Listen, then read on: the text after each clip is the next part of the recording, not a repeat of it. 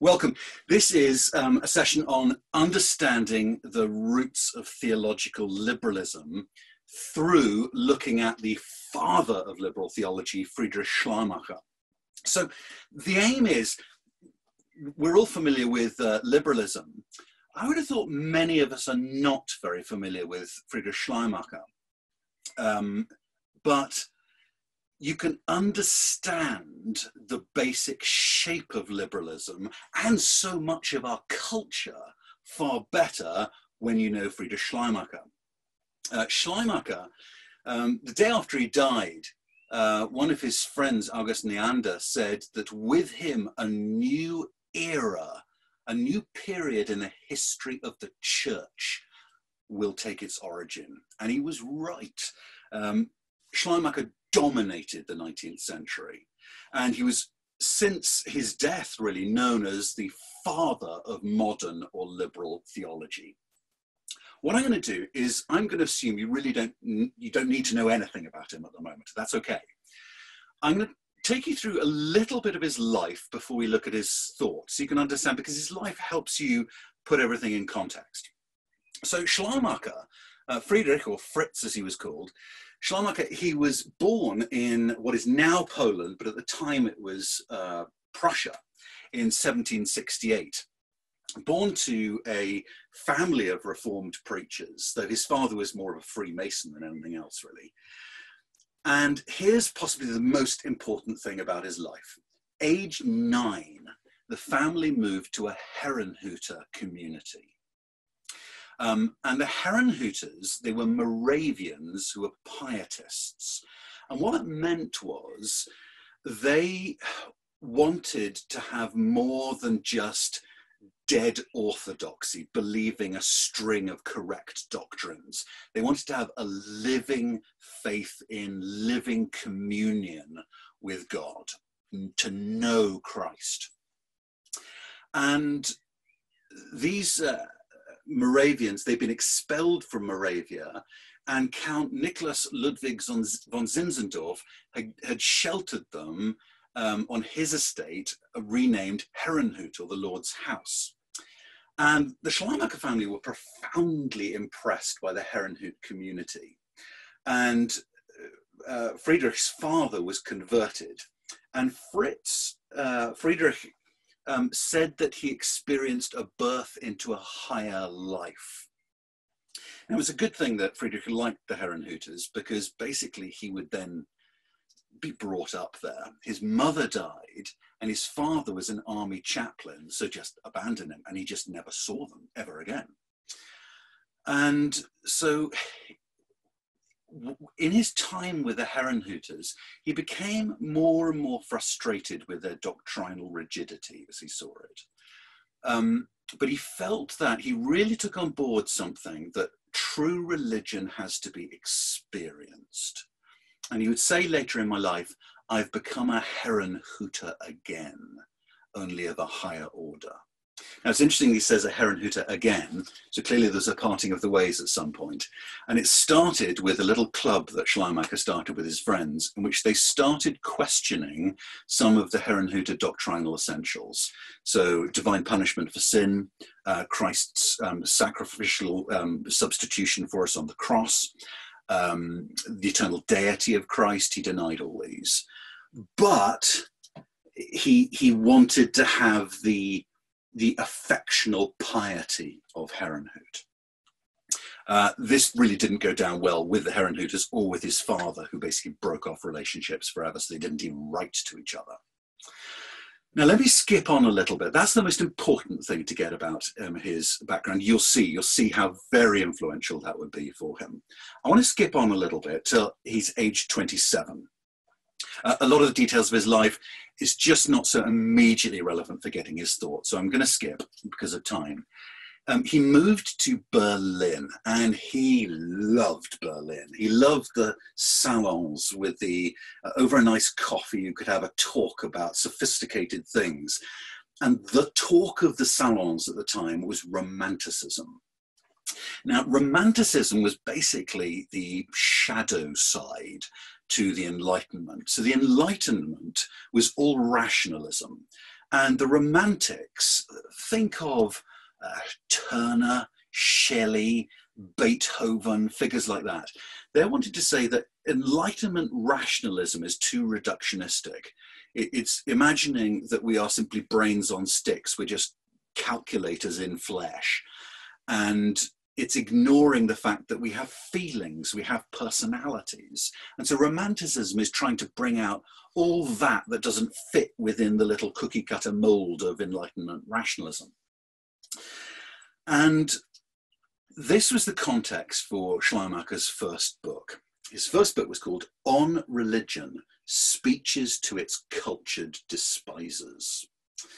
And in it, he argued, basically, don't worry, Romantics, don't worry. True religion is not about the dead letter of doctrine. It's about a living experience of the divine.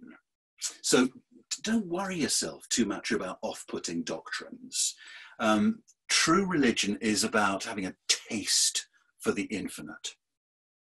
And again, you're going to see how significant that's going to be for his theology and what that's going to do. Very quickly, for the rest of his life, he spent most of it in Berlin. He helped set up the University of Berlin. And it's while he's in Berlin that he writes his main work, The Christian Faith, which is what we're going to be looking at together. And he died in February 1834. Life done. Let's move to look at his thought. Now, as you're already getting to see a little bit, Schleiermacher is basically all about wanting to make Christianity relevant, credible, believable to the modern age. So he was, in other words, before anything else, he was an apologist. But here's the key point. Instead of having his apologetics built on his theology, he did the opposite. All his theology derived from his apologetics. Very important shift. And he was all about pulling Christianity back from the rational attacks of the Enlightenment. So Christianity would be about religious experience so much that it's intellectually unassailable. That attacks on historical details are simply irrelevant. You simply don't need to worry about them, meaning modern people don't need to abandon being modern in order to become Christian. That's what he's all about. Let me introduce you to that work he wrote in Berlin, his main work, his magnum opus, The Christian Faith, it's called. There is a handout, by the way, if you can see, if you want to be able to take notes on all this, you'll see my ordering. Now, I'm going to pretty much walk you through the Christian faith very, very rapidly. And the heart of it is where he starts. He defines the essence of piety. And this is the foundation stone. Yes, I use that normally Christological term deliberately. This is the foundation stone for Schleiermacher. Piety is, I quote for Schleiermacher, the consciousness of being absolutely dependent. The consciousness of being absolutely dependent. And the Christian faith starts with him basically describing the history of humanity as the history of the development of this consciousness of dependence. So in primitive days, this feeling of dependence expressed itself in fetishism and polytheism, but it grew more sophisticated over the years, over the centuries, until the ultimate expression is Christianity.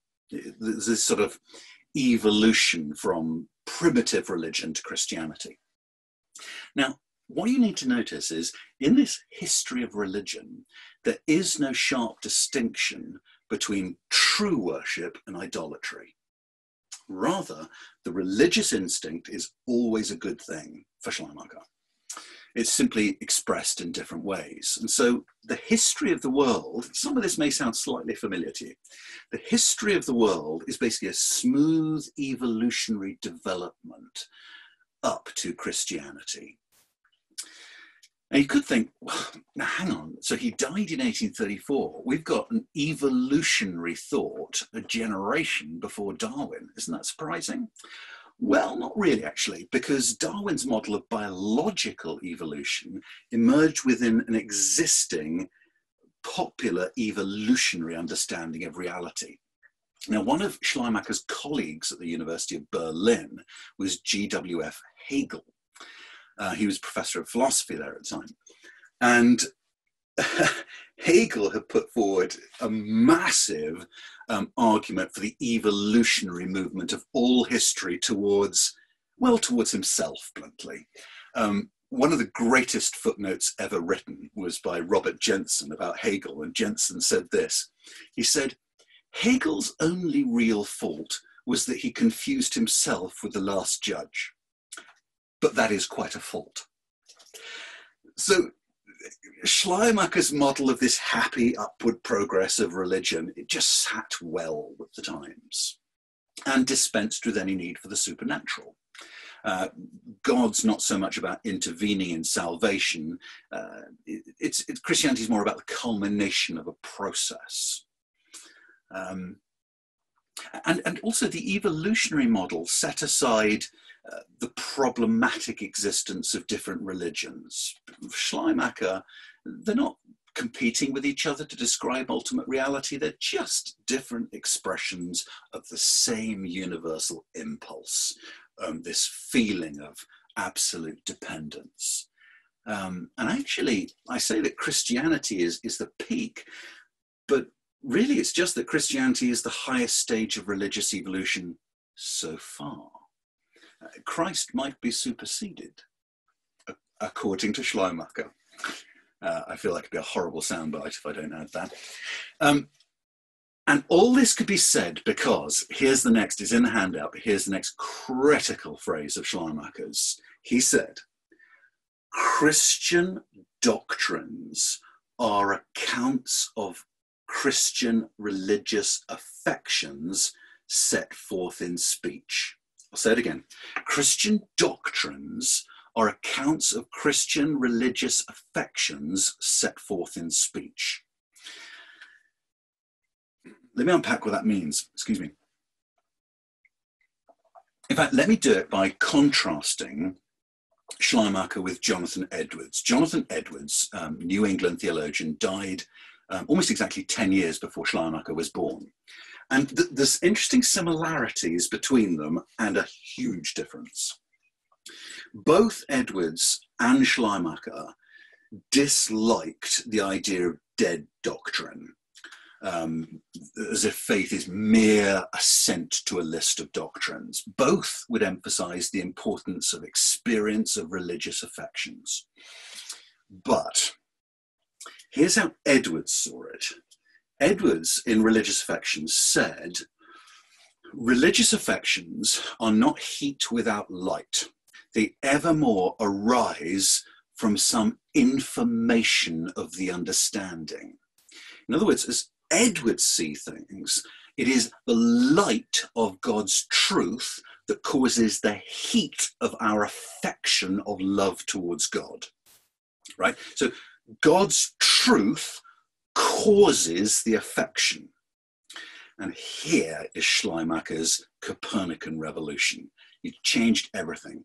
He's saying, no, Christian doctrine is simply me expressing how I feel. It's not that my feelings, my affections are a response to doctrine. Doctrine is simply me trying to talk about my affections. And I hope at that point that you can start seeing that Schleiermacher has not only been so influential in theology, his revolution is complete and dominant for our culture today.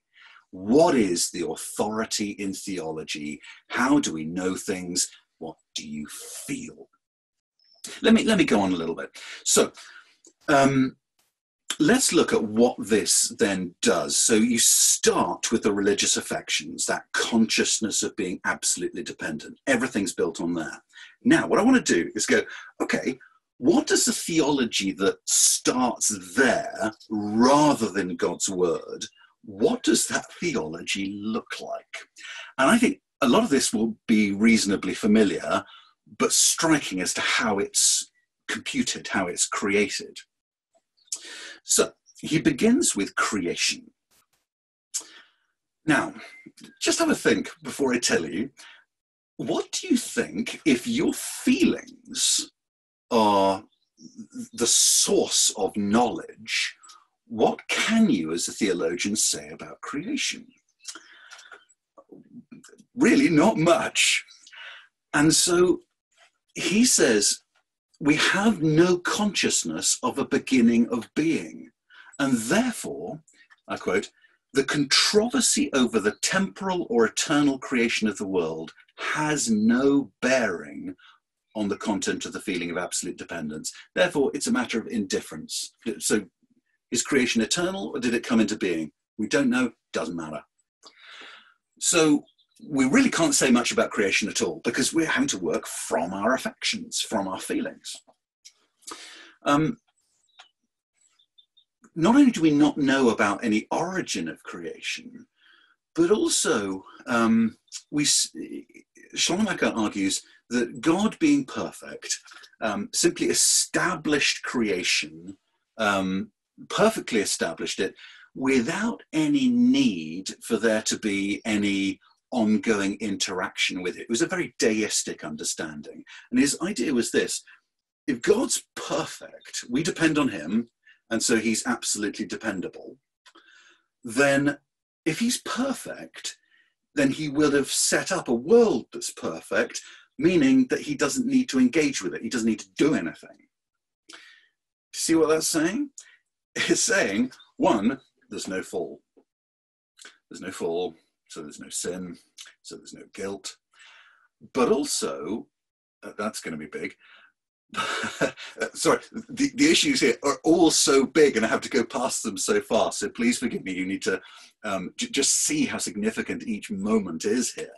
There's no fall, so there's no sin, there's no guilt. Also, because God doesn't need to engage with creation, there are going to be no miracles. There's going to be no personal individual relationship with God. I'm hoping by this point already, and I haven't taken you to some of the really interesting stuff, I'm hoping already you're hearing the eerie sounds of Luther, Calvin, Owen, Edwards spinning in their graves. What can we learn about God from this, according to Schleiermacher? Well, God, since we feel absolutely dependent, God must be the absolute cause, the one on whom all depend.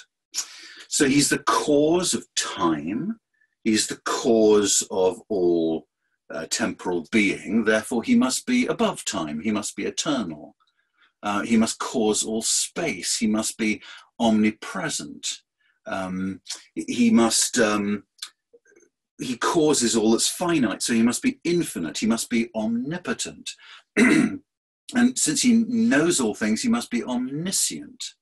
And he says those are the basic things you need to know about the character of God, those omnis. There's going to be more coming up on the nature of God in just a bit. So that's creation. What about sin? Well, again, see if you can work it out. What is sin according to Schleiermacher? What do you think it's going to be? Excuse me once again.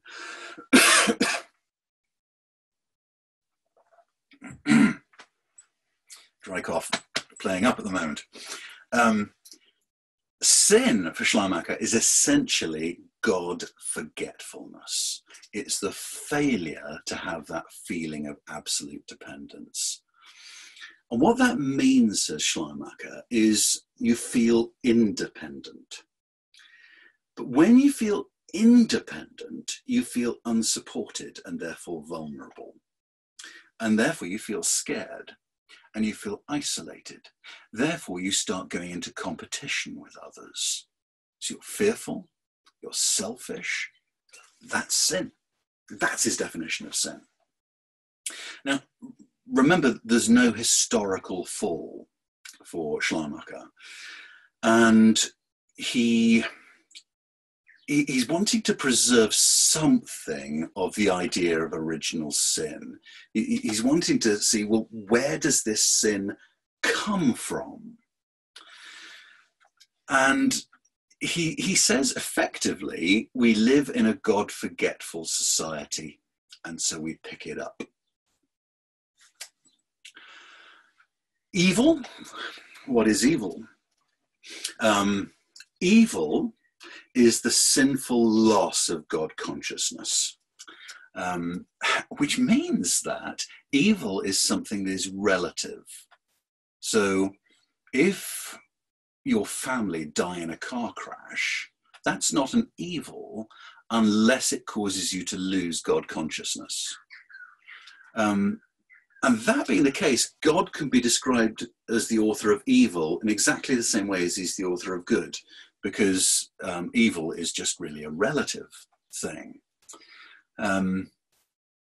So because we have sin, because we have evil, we need redemption. Now, what is redemption for Schleiermacher? Let's see what he says about the person of Christ. And I'm going to read to you something critical he says about the person of Christ. He says, "The Redeemer is like all men in virtue of the identity of human nature." So he's fully human. But he's distinguished from all men by the constant potency of his God consciousness, which was a veritable existence of God in him. So what makes Christ different to all other men? The constant potency of his God consciousness. So according to Schleiermacher, and by the way, this has thrown people, because there were very conservative theologians who visited his church in Berlin, and they saw Schleiermacher had a real love for Jesus and seemed to think, well, he loves Jesus, so he looks Christian. We need to ask, who was Jesus? Who was this Jesus he loves? What's distinct about Jesus? What distinguishes from all men is the constant potency of his God consciousness. So for Schleiermacher, Christ was not the pre-existent eternal Son of God. Christ was a perfectly pious man. In effect, Christ was just the first Christian. He's not God become man, he's man become godly. And he knew what a revolutionary step that was, what a big doctrinal move that was.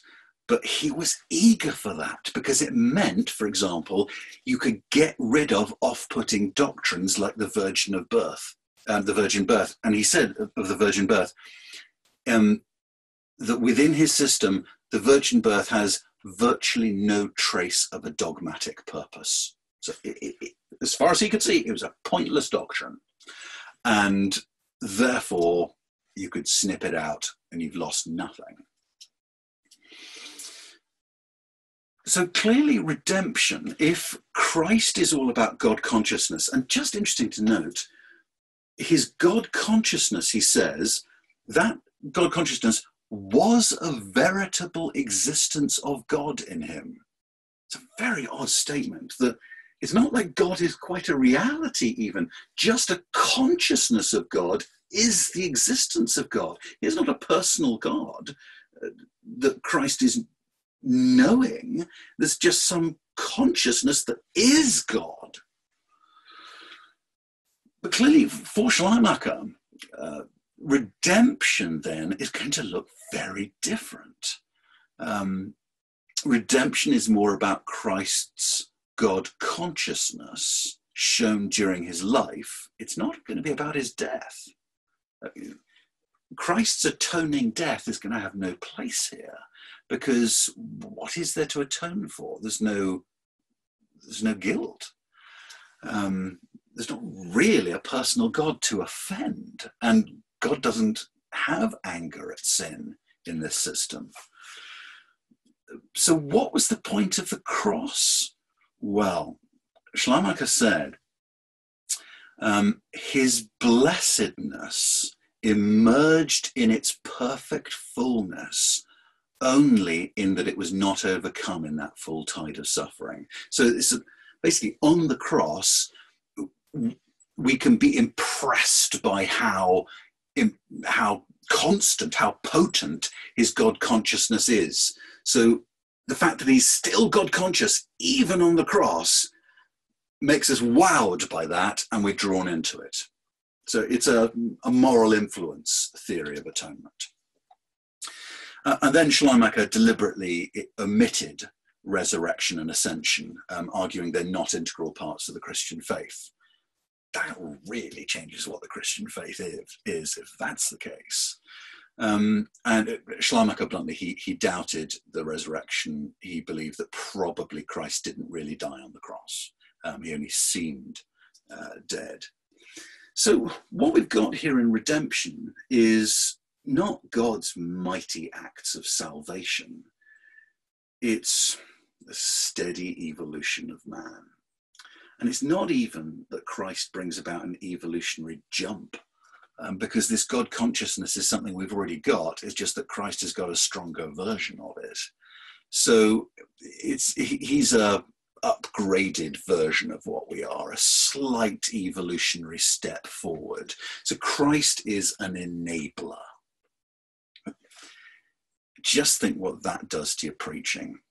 If basically Christ is not a savior of helpless sinners, he is an enabler of those who can do better. That's going to make your preaching very graceless, very hectoring in style. Christ is about pulling us up to a more perfect stage in the history of humanity. But since there's no fall to be redeemed from, it's not really redemption, it's really Christ is our perfecter. And something worth spotting about Christ's God consciousness is, remember, it's not a personal relationship with God, so we don't get a personal relationship with God. God consciousness is something distinct. It's like Christ is really imparting a pleasant smell, not a relationship. Now, Schleiermacher then turns in the Christian faith to have a look at the effects that the grace of Christ has on believers, which is to share his God consciousness, his blessedness. Now, we know there's no such thing as divine wrath for Schleiermacher, because there's no personal God who is angered by sin, and there's no historical fall. So there's no actual sin, no actual guilt. We've been created good. So forgiveness of sins, it's really about my conscience being cleansed from guilty feelings. So even then, it's hard to see quite what pastoral comfort that's going to give. If guilt's not real, there's no actual divine pardon to be had. What are we doing here? Let me move on then from redemption to the church. So Schleiermacher moves on to reconceive the church. I wish I could see your reactions right now at all this. In this new community of the church, what we do is we help foster each other's God consciousness. And we foster it through the witness of the New Testament and, get this, preaching Christ. And so he said, faith comes from preaching. See how a phrase like that can make him sound so good to an evangelical. He loves Jesus and he says faith comes through preaching. But how so exactly? Well, it's when we remember Christ's blessedness, his absolute constant God consciousness, that's when we want to be rid of our own God forgetfulness. So that's what's going on. But then, okay, why do we want to open the New Testament? Why would we do that? not because the New Testament is reliable or authoritative. No, the New Testament, how did Schleiermacher view the New Testament? Remember, the Old Testament is pre-Christian. So it is really primitive, and it's a pre-Christian faith in the Old Testament. So he wouldn't preach from the Old Testament. But why would you preach from the New Testament? Well, the New Testament, what is it? You could probably work it out. Doctrine is the record, is us trying to express our feelings. That's what the New Testament is. The New Testament is simply the apostles writing down how they feel. And therefore, that influences and inspires us. It's not authoritative, but it's inspirational. And since Christ's very redemption basically is just inspirational, that's as good as it gets. You don't get salvation, you get inspiration. And in the church, so you preach the New Testament, you preach Christ in that sense, but you don't have petitionary prayer. You praise God, but there's no petitionary prayer because God doesn't interact with individuals. You just have a God consciousness. And so he warns against petitionary prayer. Coming on to the future, what do you think Schleiermacher can say about the future? Well, very little. And so when he's talking about eschatology, he likes to phrase it as the consummation of the church. Because what he's saying is that when we use eschatological language, it's not really talking about future events, as Schleiermacher sees it. Eschatology is basically an ideal to which we try to aspire. And because doctrine is an expression of our experience, you can't speak of the future. So eschatology is just where we're trying to be, what we're trying to be like. We're trying to be blessed. We're trying to be heavenly. So the last judgment is just about the separation of the church from the world. And there will be no eternal damnation, he said, because the eternal blessedness of Christ is being disseminated throughout humanity. Let me ask once again, what can we learn about God from this understanding of redemption?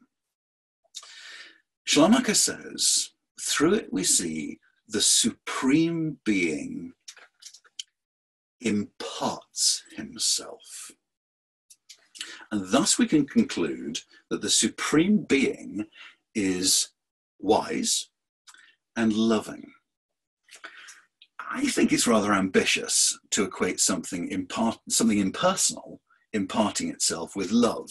The smell of sewage can impart itself. But there's the tightrope that Schleiermacher has to walk.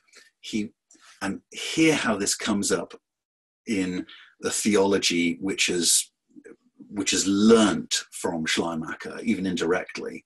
Schleiermacher wants to speak of God as loving, but not as personal. He wants to have both of those, and it doesn't work.